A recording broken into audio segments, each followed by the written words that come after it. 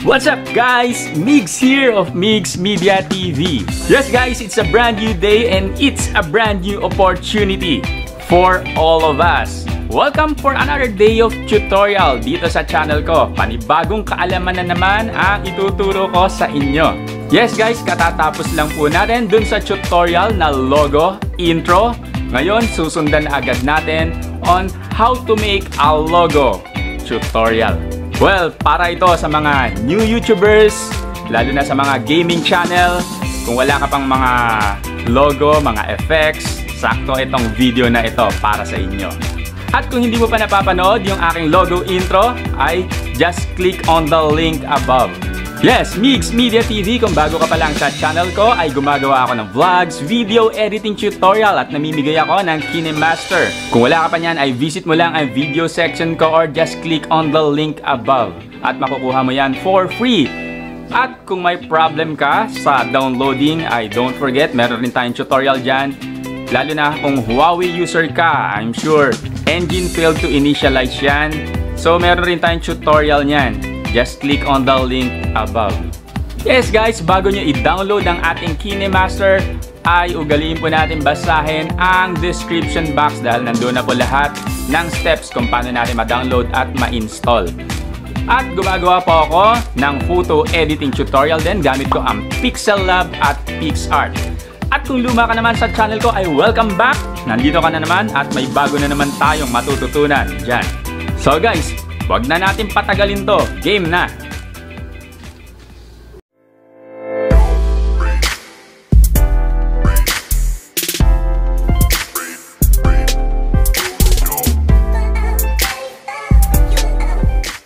And that was my intro. Ibig sabihin yan ay magsisimula na tayo. Pero bago ko simulan yan, kung hindi ka pa nakakapag-subscribe sa channel ko, ay mag-subscribe ka na, i-like at i-ring yung bell na yan para lagi kang maging updated sa lahat ng mga videos ko. So guys, thank you sa lahat ng mga nag-subscribe sa akin. That was highly appreciated. You guys rock! Tuloy lang ang ating panonood dito at pag-aaral sa aking channel. So guys, let's start this tutorial. Yes guys, this is our tutorial kung paano gumawa ng ating gaming logo. Simpleng gaming logo. So guys, basic lang po to. Eto, ituturo ko po muna. Dalawa po ang ating segment. Siyempre, iyan po yung na-download natin na character sa Google. So, tinakpan po natin ng black yung buong screen at binaba natin para maging black lang yung background niya. So guys, marami tayong character na pwedeng ma-download sa Google. So kayo na lang pong bahalang mamili at gawin yung sa inyo. So guys, para maging sa inyo yan, maging character ninyo, syempre, ganito lang po yung gagawin natin. Syempre, kailangan nandyan yung pangalan nyo. Wala naman nagmamay-ari niyan. At choose natin yung color ng pinaka-outline niya, which is yung parang neon blue ba yan. Click natin yung dropper. So kung ano po yung kulay nung outline niya, yun rin po yung magiging kulay ng box na nilagay niya. So naglagay lang po tayo ng shape at naglagay tayo ng panibagong shape which is color black.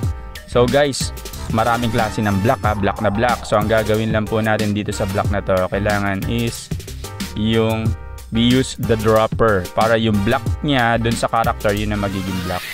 After po nyan guys, isa pang shape na square para dun sa gitna.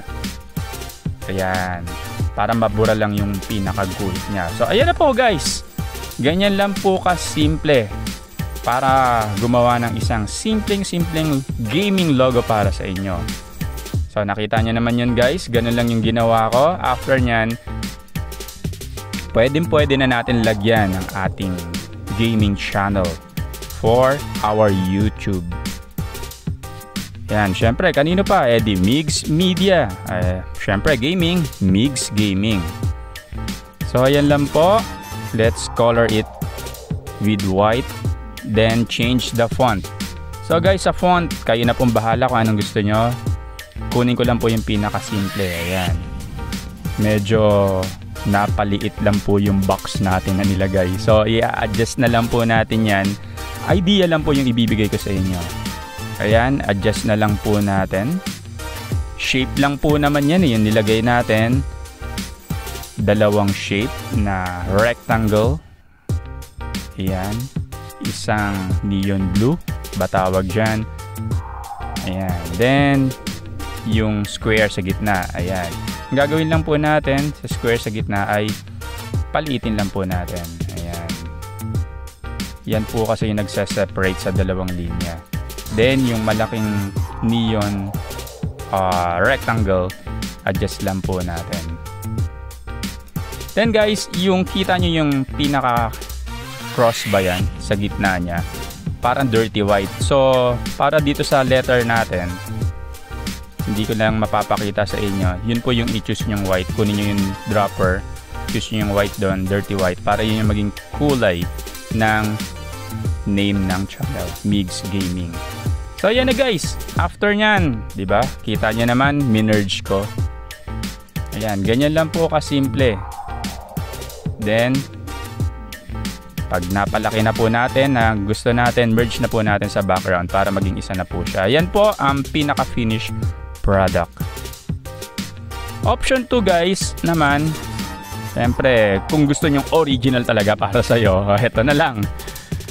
Marami tayong pwedeng gawin dyan. So, kuha lang tayo ng picture natin. Actually, pwede pa ako magdala ng barrel sa likod ko, maglagay mga nerf. Yan, mga nerf natin dyan, pwede natin ilagay sa likod para ayan, pwede nating props. So yan, masking po ang tawag dyan. Kunin lang po natin yung picture ko at i-mask po natin. So ganyan ang kagandahan ng ating PICSART. So after po nyan, save na po natin. And after nyan, we will go to Pixellab. So ayan, napasok na po natin sa Pixellab. Ayan na po siya. Actually, ginawa ko na lang siyang black and white. Yung iba ginagawang cartoon talaga, pero ako black and white. Then, lagay lang po tayo ng, ito po yung technique ko na po ito, ng shape na square. Kasi kukunin ko lang po, gusto kong mabura yung other part ng photo ko. So another, i-copy ko lang natin. Copy ko lang yung square, then i-ganyan ko lang po. Ayan.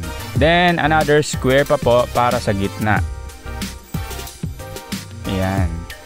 Tinilt ko lang po kasi yun po yung gusto kong matira sa akin. Ayan, enlarge lang po. Then lagay sa baba.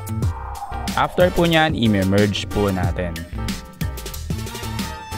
Merge. So, iisa na po siya. So, after nyan, tatanggalin na lang po natin yung red. Punta po tayo sa remove color.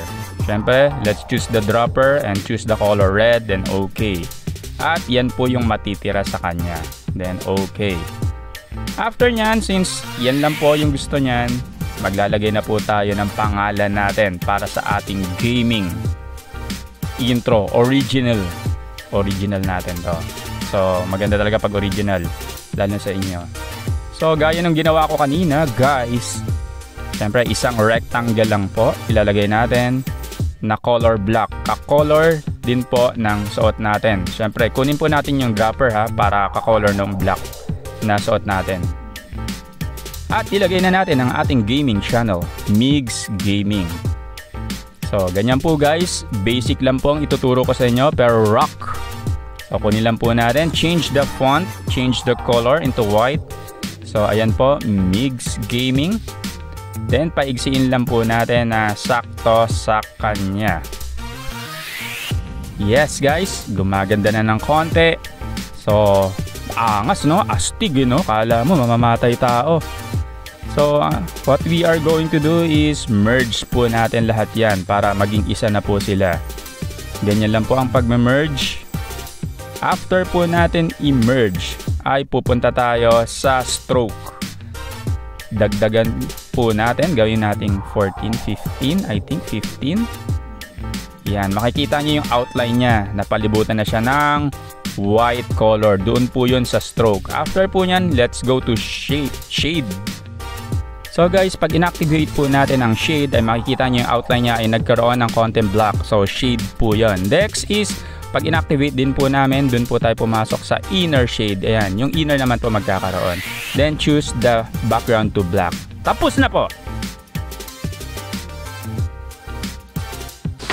Ayan, at panibagong kaalaman na naman ang ating natapos. And if you find it helpful and useful to you, please don't hesitate to give it a like, subscribe, and hit that notification bell so you won't miss anything. So, again, stay safe, keep safe, and stay at home and watch Migz Media TV. Remember guys, Migz Media TV cares for you. So this is Migz saying practice makes everything perfect. Now I am signing off.